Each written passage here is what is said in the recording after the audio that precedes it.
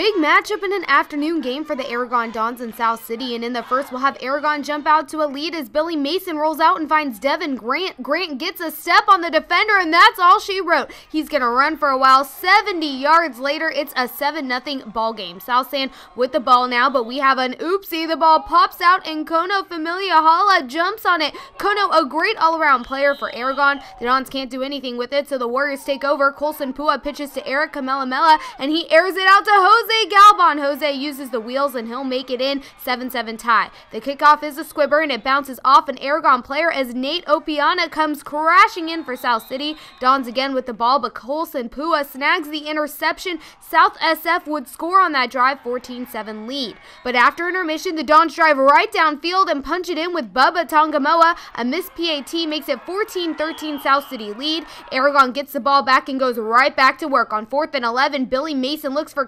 FILIMOEHALA and connects. Running away in the second half, the Dons give it to Bubba one more time in the red zone, and Tongamoa gets into the end zone once more. Aragon wins this one 25-17. They improve to 9-0 overall and stay atop the league standings.